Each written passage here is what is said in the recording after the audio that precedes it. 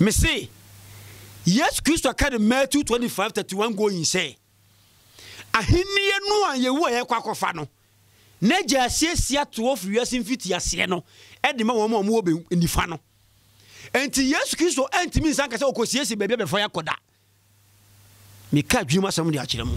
So believe in Jesus and go there. It's simple. But ye train say obabezi say wiem no mo to kwehia no so ade cartoons. Bi mo she kasa no ketetia yes ha because ye fa bibia tra. Say yes we say wiem. Say see okay mate. Ye nyintum say obezi say wiem. Ya so the China for ada. Oba China for be hu no. O kan say time that is. E chapter be. Keep watching. Move on to Lordson TV. Keep watching. Don't change it. Keep watching. Don't change it. Keep watching. Don't change it. And one Lordson TV. أعوذ بالله السميع العليم من الشيطان الرجيم بسم الله الرحمن الرحيم الحمد لله الذي أقيم حجته في كل زمان ويجدد ملته في كل أوان والصلاة والسلام على مبعوث للعالمين رحمة للعالمين كافة سيدنا وحبيبنا محمد مصطفى صلى الله عليه وسلم وآله وصحبه ومن تبعه إلى يوم الدين. متيا Lordson afutuo nyina. Show nation force metiya mu nyina. Mon share video we na enko akiri ene ye besua de. They say no doctrine. Let's go to the books. Yede chekire wo no yemfa no nto aweye bire yi mu na yenko nwoma no mu because enwoma no esoche malam esoche sofo na yahwe de no kura no na yinyina yafa so ene ade a yebekasa fa ho ye asubo ede ne yefa na asubo because ebi nipa nu nsuom bible ne ye ba akope o ye wodi odi nipa nu sumi mpu mu ye wodi okoba bi ensuo tre odi obi akonum ebi so di nsuo petepete bi ho enti ngoma ba akope Christ ba akope Nyankopon ba akope Muhammadu ba akope eye den ena we di nsuo pete we di nu sumi mpu mu ebi ko de ekopum ti obi adwen ne se wodi nipa so nipa ne hwene na wodi nu nsu kware oyi no no ha ne ho ato no wabra wo adwama na wo bona ya addicted nese wa anyere ho wuntimi nyai enne ensuo ehia se edi nipa nu nsuom se asubo ana muntie de mekani ye ne pa ehia se ya peti nsuo gu nipa so wabra wo fa obire ensuo no gu no so ye nsuo keke na ya nkyira asem na si na nipa no wabo asu still na wote asadam se ebo adwaman ya ntia subo na sentia Bible na da hono da bia meka se Arabic ka se bi majazi ana majaziyan ma'anawiyun hissiyun hakiki michirem kasakwa kasabube kasetene ayanchirem ko obete ase aye Bible no Quran nimu ma enti ye bube no ana ye ka asem no ahwe the contest ya wo be ye mistake afa wrong message di anante enema nani paira no ama bi moshe what one cassette ya babu ya cartoons Quran ya cartoons obi na akota baabi ena watchoro it is not from God but basing la ta'ala wa quwwatihi say me be chire nsemu no mu no wo manwu se da bi se bi moshe na yekom ena wodi tietie mu ono obeka se eye patapa ena wodi abedu wodi aduri na se nyanimde Yes Christo me dofo no wo ba ye wo sachire nipa bebre wanfa obi anu nsuo mu da na ye ka nsuo kura oba eburu mu a ye ka nsuo se obi anu mu nsuo ana ye obi anu nsuo mu wanya nkwa asechire ne sen me say nsuo na ye petiku nkrofo so no enye right wo di nsuo mi mpum kwa nkofo ko buru su mi mpum no tinta so gum bi kwa dwunso afrefra na odi nipa kogu akonumu And yes, and a Bible no pass chiro. Ye ka se John the Baptist edi nipa enunu nsuo mu a ejina wo manyankopon asem muntie me ne. Me ka asem bi a kire mo ne. On se John ka asem mi se me de me bomo so wo nsuo mu. Na de wo ba no so che me. Ense me se nsu kota ho mampo. No no de obobo asu afiri oja no hunkunkuru mu. Eno mo tiase. John be so wo kire se Yesu nkyerɛ na wɔde ba no ɛso kyɛ wɔno no de because Yesu wɔyɛ Messiah wɔyɛ Mashiach and John the Baptist wɔnyɛ Messiah according to the definition of Mashiach in the Hebrew kasa mu no montie me yie pa sɛ woyɛ Yesu suani a ɛni kwan sɛ wodi obi no nsuom wo de yɛmfa ne sɛ John the Baptist de na yɛ nsuo pa na ɔde ɔmu no mu yɛmfa ne saa me se nyɛ saa but wagina yɛ on tantanti yɛmfa ne sɛ wɔde nipa no nsuom ɛna Yesu Kristo abeteki over a ɔno no yɛ Mashiach no so John the Baptist say wɔno na ɛbɔ asu wɔ nsuo mu na deɛ ɔba no so kyɛɛ no ɔno deɛ ɔmfa nsuo mu asu na mo ɔde ogya ɛne wɔn konkon na ɛbɛbɔ asu a adentina still asɔfoɔ yi mudi nipa no nu swimming pool mu. I'm asked this question to you. Yes, Christo and for be a nun muda. And so or the enipako adwin such mu. Where there is a difference between obi such an adwini, not in news room. One of my bonny and also no as of for. We were come say, oh, Jean-Paul, dear, we are Muslim ninti, unim babu no munjame. Teddy American babu yawodia. Unini batoi. When I show much when I was only move, but who be a winning move, me say, yes, Christo me do for no, alayhi salatu was salam, assume Jen Canono. One casan for be a noon swumuda. One who didn't say Kim and one was suborno to obey his command when you're subo. John chapter 14, verse 1 was in quantum to Hebunani for in Kum Fafazu was Hoyaya. Was it if you love me? Keep my commandment. If you let me go and drown yourself in the swimming pool. One can say, if you love me, come to me. Let me put so. Also, if you love me, keep my commandment. Which commandment? Okay, Luke chapter 18, verse 18. Was it kodim ransom no so? Obey the law of God, and then yasubo. Fatubu ila la. Yenna nimfi ya kwa moni ya yeye ho. Ufo beire jai. Na uwa nensan monana wo to akoda no jai enti asofo wo bi to mona na odna konu nsuo mu a monana fi di tiri mu ana. Why are you interpret the Bible like that? Enti obi asori no kasetia Jesus Christ ne ye kom sheni Muhammad no because wo mo no nti asem na se afei ye be wura Bible no me menya printing press enti no se obufu mi kwa. Yesu Kristo ni panyini bi efel Nicodemus. Na wo ye Israel ngomanim ni pa na wote Yesu Kristo nka. Na oba Yesu nkyɛn no muntie. Se Yesu dini nsuo ma se na onya adwensa kyera. Sakio emra wote dua no so no. A Yesu Kofi ho no. Yesu efa na nsuo mo. Enso wo se enne ne nkwagye ba fie ha. Na Sakio so ye ibinu Ibrahim o ya Abraham ba. Afa ye dan Wonye the follower of John the Baptist. And now didn't you pay news room? Rabbi John say, what did you pay news from? Yes, yes, sir. On so why? On sent you know. Nicodemus by us one John chapter 1 verse 3 verse 1 go imuntie was a kana insanu min Pharisiyin ismuhu Nicodemus. There was a man of the Pharisees named Nicodemus. Ura is Yahud, no Israel. Mpanyumfo ni bia muntia sem wo yie. Jaa ana haza jaa ila Yeshua laylan wa kala lahu. En wo ba Yesu nkyɛn anadwono ka kyene sɛ ya muallim o teacher ne alamu annaka ji'ta min Allah. Minim sɛ wo ofiri Nyankopɔn ho.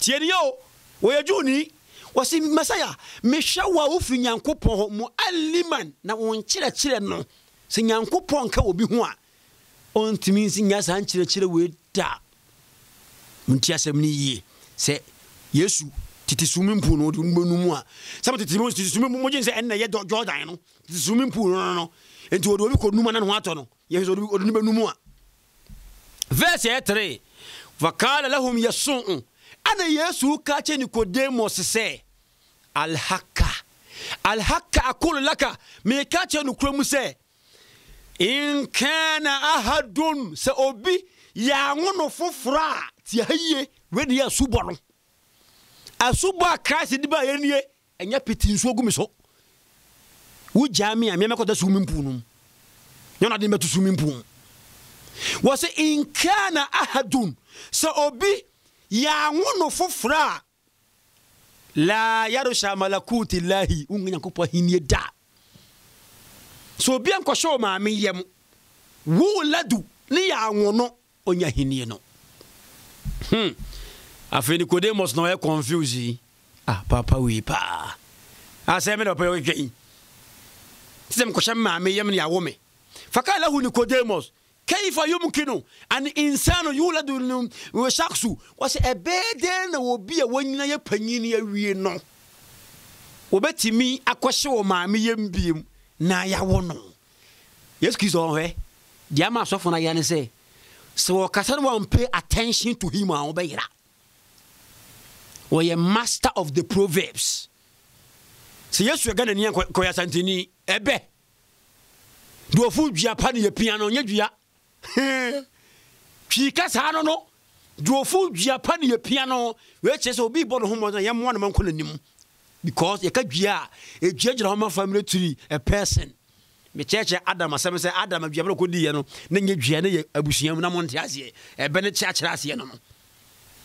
enti wo se kaifa yumkinu Yesu e be de na we abom se me manyini mafudwini homa ba se afei ajabahu yasu'un yesaka chene se alhaka kullaka me ka che obi mu se ya mfiri huhum ani ensuo mu ruhu ni ma'an ne ya nwu obi a ya dikhulu malakutillah unkwa hini muta on se Yesu wode huhum abasu wode nsuo abasu but wamfa na nkonu nsuo se de mo ye no obekira ase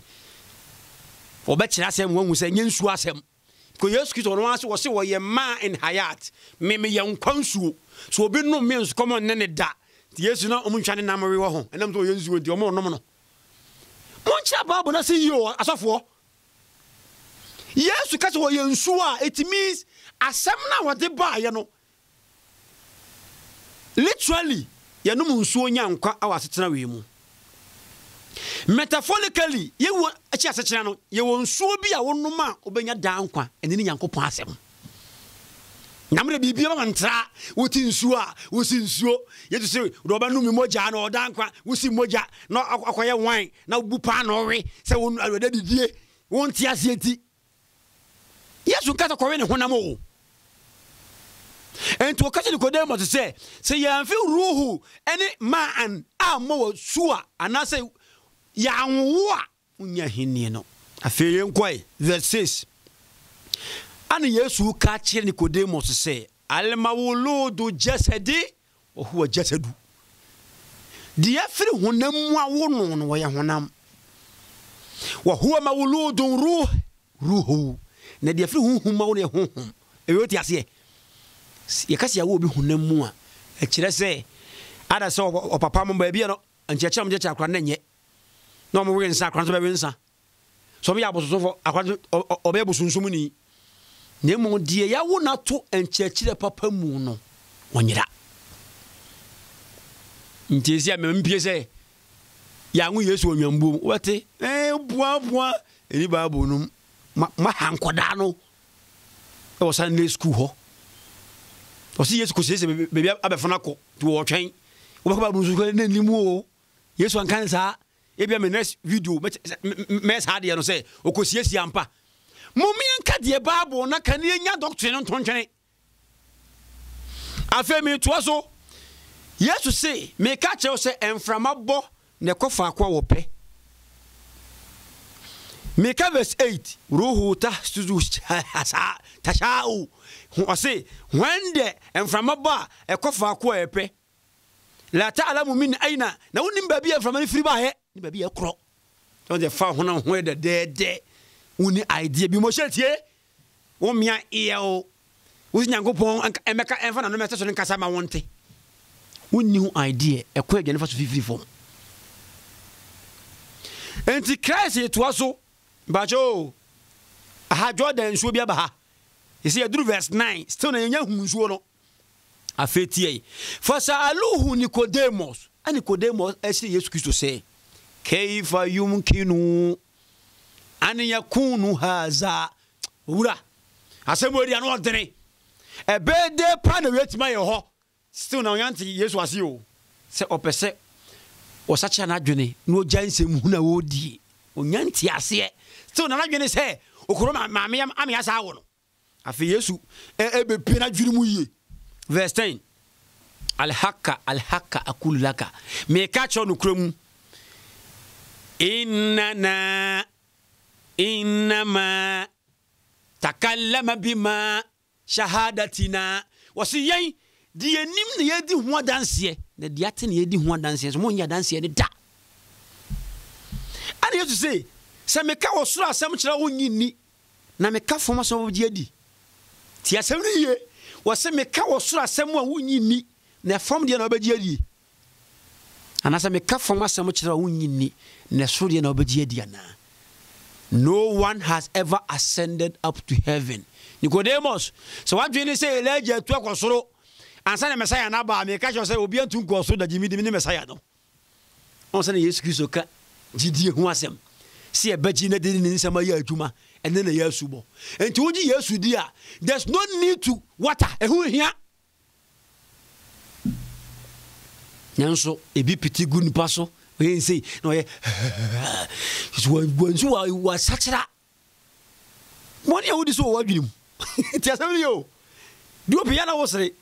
Boni a wudi no e wa dwunim. Enti di so gu wusu no. Wa nya ya be na ko. Adwama do kro sem no koboa. Ufo bi ra won nwene ho. Ni do ko do swimming pool mu a wo say. Ano sa ko o ma mu swimming pool no de nka o nyina nka o ma sachira. Enya no kore mesere mo. Yes Kristo afo obi anu nsuo. Ansuo no gina ho Nyankopon asem a Yesu du bae. Yenko John chapter 4. Matam kese na nkase mu munti haye. John chapter 4 verse 1. Wo say afa Yesu hunu say Falasifo na te say wono Yesu nya asuafo bebre esre Yohanes boni. Na wo boni pa bebre asu eche Yohanes boni munti haye. Wo say Yesu boni pa bebre asu eche Yohanes boni. Na Yesu na nkasa de wa masu. Ni masuafo no. Tie di ye. Yesu ankasa de wa mfa ni pa nu nsuo mo. Inti Peter beji ni di ye no si di machi. Bartholomew di machi. Asuafo ni nyina di na chi with that nsuo because when ye Yesu Kristo di so ye Messiah no a wasu bono a no afi jai bone. John 3:16 na ho no. So for God so loved the world, agape. And what then a background man ye. So obi obeji no adie no wanyina obenya dan kwa.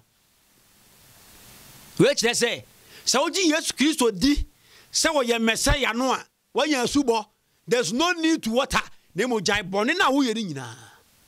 Mi ba wo kan Luke 18:18 na me sha ase de kasa wo say, so wo pese wo kɔ dan kwa mu a, kokodi mransem. I don't want say bra na mfa nko nsuo. Because John the Baptist say die wo bane die wo mfa nsuo na bɛbɔ asuo ne wo de ho konko no ogya eno kyerɛ sɛ na sem na nam eche John the Baptist die no the same dio but obi an no rank Yesu rank so che John the Baptist die ana Moses rank so che Yesu Kristo rank because Moses ne Messiah ne Yesu Kristo to John uka Matthew 5:17 no was la tanzunu inni jetu ankusinamus. Don't think some basim be Moses mrano wa ambia and adifo no mama masine mo be shane ma enti se Moses amanka Yesu wo ma because yes yesuma no Moses mmiranum to be corrected. Mesra so for say Bible na da ha se sia no monsan ko ensua na foforo biem de de kire mo na nye monsan ensua na foforo biem eno be boa ma doctrine no medie na ye tie mo mun tie asem we so me boa Bible no ye ba akopɛ eni al-kitabu mukaddas one Christ ye ba ako mata di force de na ye ono no ye John Wesley Makios de na ye Pentecost Yehoafo Charles Roman de ye say entire memorial ena afei enwofo no ne adwonwofo no a wamusu bu nkrofo no me bawo sei ho de na ye wa bra nwoma ne ye ba akopɛ munti asema meka ne yie pa Quran ye ba akopɛ Wahabi se ne de na ye Tijani ase ne de na ye Sunna se ne de na ye Ahmadi ase ne de na ye adentia aden ye nyina ye nko wan conscious mbofo no nyamuntie ne ye ye nyina ye nko adwene baakum ne ye hwehwe eskantia o wo bie pesika dintia o atemu de ba yire Yes Christ aka sem go Matthew chapter 12:36 was say and ye bi oni pe ye biara bobu ho akonta atemu da enti wo de madwene se se de wo fili en nkofo bildie na wo nima o wiye media mention po me say show nation anase Lordson ha throw the doctrine aside and follow the doctrine one doctrine enti adifo efiri Adam onipa oye odi kan be prophet onye nipa odi kan e bo no muntie ni ye efiri no so de de ne to edi ntom na meka no so ni yire hawa no onye nipa odi kan efiri so be pim Yesu Kristo e be pim Muhammadu so omunyina se ya ayyuhallazina amanu itaqullaha haqqa tiqatihi wala tamutuna illa wa antum muslimun message ni say adasa mo amaji nyankopon adi munsuro no me ma owuo meto wa abra unia homblase Yesu Kristo wa mo obi abayi da mi ba o asofo se ye di Yesu achi kire me chapter Yesu Kristo obi ma me abayifo so to me bia me nkasa wo Lordson TV biem me free social media Yesu can say we nyanko baba be nkube katabe wa sample mame yemfa akosia safun ba cha ane o ma hye hu e moving ombo e moving safun ba cha ane mame bi mi ma bi be sekukuo mi ba no two angels wo boa entro nyame kasa kire me say mo ba ha no se de Israel fo du baby le fro gegai ase de se wo muni enam so pa no bete kwe oboa adam manti aton no toto kontompo Yesu Kristo no na no obi yare ena Peter mo se everyone na jana o se de ifiri maja she Yesu me se Yesu Kristo ba ne na se kase nin so ni ko se minim wo moda nti me kotu a kire wo Uka Matthew 7:20 as Yesu Kristo kan e me se Yesu Kristo ba ne ese Yesu wachi di follow kwase da minimum omo hwan because madanen chire no enam sikanti me kan Matthew sempa itre aye nson imu aduonu mi baako wase Yesu ne kasa o muntie ni yie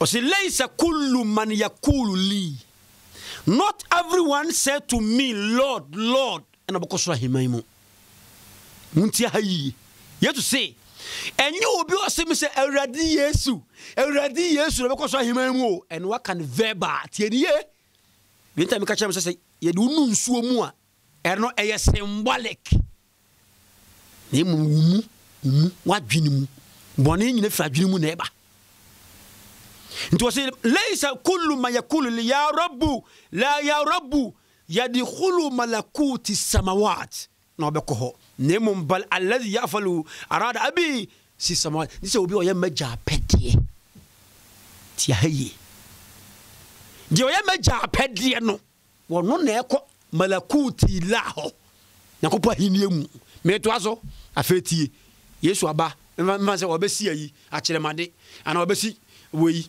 bantema no hu se manfo bonyum Yesu mo afedie ye kanipa hwo kukum ni ye nom oyere kwawensensan ni Yesu hedin ho amunie Yesu owura wachidifo wachide mini wo afetie Matthew 7:22 wasikasiruna sayakuluna li ya zalika yawm ya rabbu alaysa bismika tatanabbana. Many will say to me in that day, judgment day, Lord, you have prophesied in your name. You do this shall come. You can't stop coming to some way. Come on, you know, no, peer out to be tiabo kum.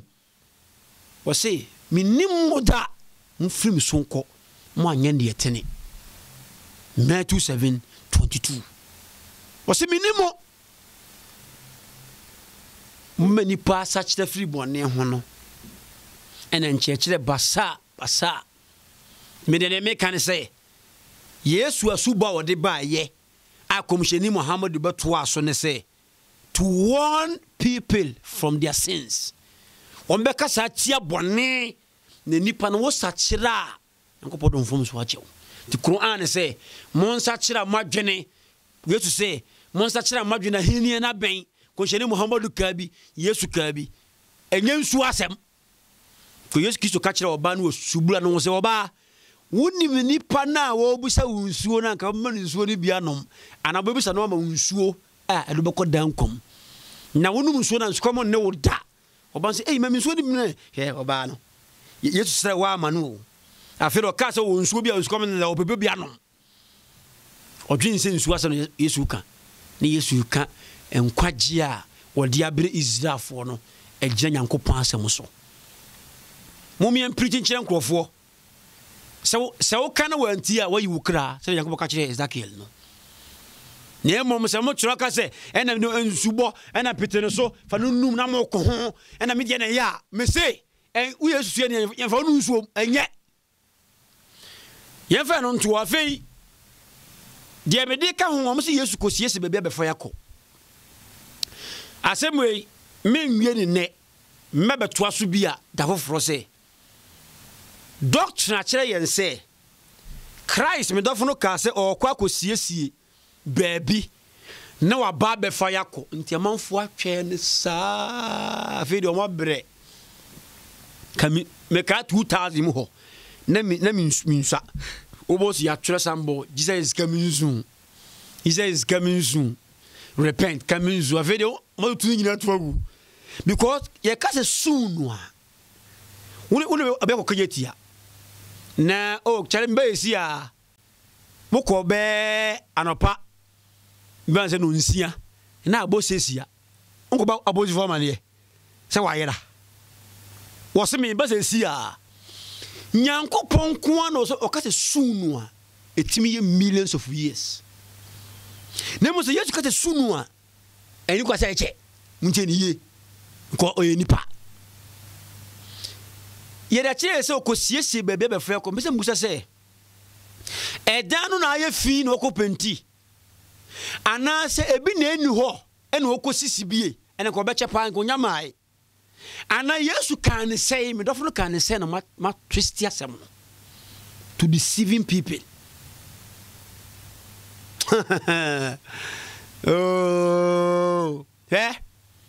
Look at Matthew chapter 25 verse 31 going. Yesu say baby ye wo ye be kono na jasiesia to da dada ntie yo na jasiesia to da dada enti Yesu ontimi nka so kosiesie baby wo ba na jasiesia to ho e be contradiction.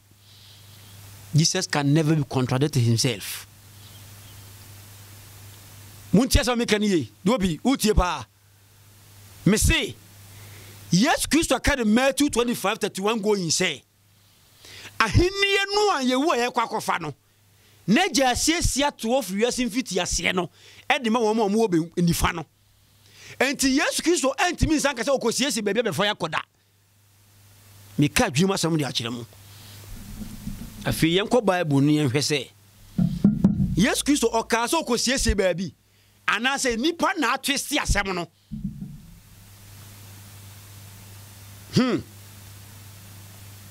John woman no 14 verse 1 ona asem no wo was say let not your heart be troubled munti asem ni ye hada asem no wo no de bia Yesu Kristo be ka chefo no say mamu ha mo ho na say o ma be complain a che Christ say ye na ma no mo siri yo say as o ye force messiah sa na mo keka ntutu ka say munya wo mo mo makomo ntutu nti ha say Yesu Kristo e be ka asem a che suafo no say o mu wu a o menya baabi papa atena munti so sika no we no me dia dada nkrofo say okosiesi baabi Yesu anka ne sa Jesus never said he going to prepare a place for everybody because the place is already there. Believe in him and go there. The place is already there, so believe in Jesus and go there. It's simple. But yeah, chain and say no more so other cartoons. Be Moshe Kasano yes, because your family be atra. See yes was in say see okay mate yen tum say was in say wiem ya so the China for da oba China for be hu no wo kan say time that is e chapter be would wa dwene be shem say wo ba time no nya be one e me chapter no man for ma be in Bible num Jesus never said so let not your heart be troubled. John 14 verse 1. Ye believe in God, believe also in me. Yes, Christ say on your God, and now so for your God. And the church in Kurawo Sunday school I say. What yes Christ wa pam was say aminu billah wa aminu bi aidan. Believe in God, believe also in me. Here to also fi baiti abi manazilu kasiratun. In my father's house muntiaha are many mansions. In my father's house are many mansions. If it were not so, I would have told you. Me bacho do obi bua me ha say. Do obi bua me ha. Menye English scholar. Bible was here to say in my father's house are many mansions. If yaka ifwa boni say a conditional statement. If it were not so, I would past tense. And yet to say travel piwo meja fie say enti sa enka makama kire mo say mikosiesie wan kan che to kosiesie because hodada. Na so ye dada nkrofo ma yesu kosiesie o kan fa ngini ma me chapter foforo. Was it travel piwo meja fie senti sa dia ke bi ni ho a enen ke meka kire suafo no say mi kwa kosiesie baabia ma wo mo e ho nti wan kan kire suafo so kosiesie baabia because dika ka kire mo Matthew say agena siesie dada fi baiti abi manazilu kasiratun fa in kuntu lakum ana amdi cheriye se trabeni ni hodia ene enko be ka kire ye say okosiesie baabia ma ye. Do my chef say Mike, minim do be like us because minim na wa say be interesting. Mike ma me for bad day for. E no ko bad day for nche. Bad day for. Makuma ntutu. Munyi ma mini. Na me nso munyi mini. Na banku bebre wo fie. Na sekente sa me no abode. Me ko no abode. The bit that because banku ho. Ti Yesu say trabre pi wo meja fie sente sa a enkamakama kire mo say mi kosiesie babia am eti sente wan ka because e ho dada sofo ma dada nkrofo ache enti won say kamin sunu ma jaika somebody ni to agu because Yesu anka say wo kosiesie babia sa ba obi nkonyankopon chensa mabiem mi disi ya I am this year, where suspense. Obi nkonyanko ponchen sa mabiem. Nti wo twen no no, me de si ha ya. Me conclude no. me say Christ me dofo no na oye the master of the proverbs. Baby was say do obedi me honam na obenu me mogya ne wodan kwa me wonsuo bi wo ho a wono man common ne woda enso ono ankasa wono munsuo we kire se no oka adwini mu asem wode nyankopa asem agina ha ma symbolism ramzi yatu but nipa na fa no tra ne de nam nti ya kasa obi ya bo obi asu a akwa adwensa kire ma kire se wasa kire na adwene Nicodemus sa kire na adwene obe Yesu suani kese pa ti Christ ujini dia there's no need to put you in water. You can hear. If you believe in Jesus, there's no need to put you in the water. Because Jesus was teaching John the Baptist. Now John the Baptist they kwanya nsu asem the same asem no nyanko pastor no de ba ni rank ni Jesus rank nyepe. Mo follow the Bible na ye nyai me kono the Quran Karim Ebewie assembly e Quran nso fa adwensa kira ho ne yentie Quran chapter 5 so to Maida ni kama Maida ese kire table a aduane samso Maida table aduane samso eno so ho nkekere ho pa emle bi besuma besua verse ya a eye we di 74 no na ala e ka assembly wo say Onipa waye bone say na osa wo yetie Quran chapter 5 so to Maida a matira se ase kire table aduane samso on verse 74 was afala yatubuna ala allahi wa yastaghfirunahu wallahu ghafurur rahim was enti wonu ho so bi ye bone anu ho ne sere bone fa che fri nyankopon we che so onipa waye bone a no hu free bone na waye no nyankopon me nya bi o si nyankopon o ye bone fachefo mo boro hunufo ti we so kire me say so obi tie kura bi ase ye so mi mpu na ho na nsuo na ho a enti owu abako bo nsem je nwa ko yanfre nu nsuo mu nti it is never true. Change your mind, fear God and do a good deeds. Wassalamu alaikum wa rahmatullahi wa barakatuh. Mun she video ni fama enen kwachi ne bi nkoso common sense for us no mo sua de yi o mate wrong message ya hana papa no piao.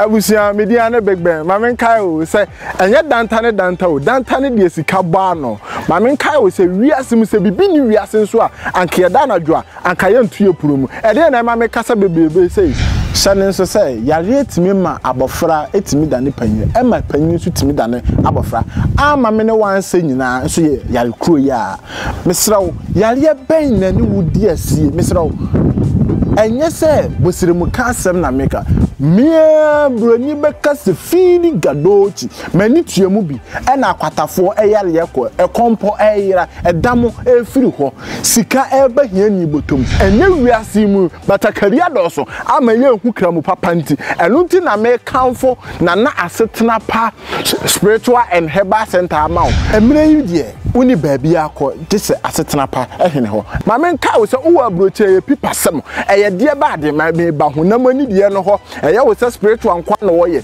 minim bema wo sisimu ayemre orthographic ama obi kenkan dabida enne me bema wo ja ntentan tete wo pesa wo ye bema mu dia ene fa wani kire na asetena pa aso eye kama pa ehon kwana anigye ane ahotoso wo mesra wo fa number no e wo na se na ni woni nsa wo so na se ukọ na se wo ho anto dia na se free bema wato graphic ema obi akenkan ene wa wo bekenkan enti pesa wo ye bema mu dia ene wo hawo nyina eye asetena pa hene ho mesra wo ema na mu pesa mu body ene mo to ne mo nofo eye akese tete beam balance ka beam balance ene mo hawo nyina eto atwa ne frɛ na asetena pa na wo solve problem ma se jin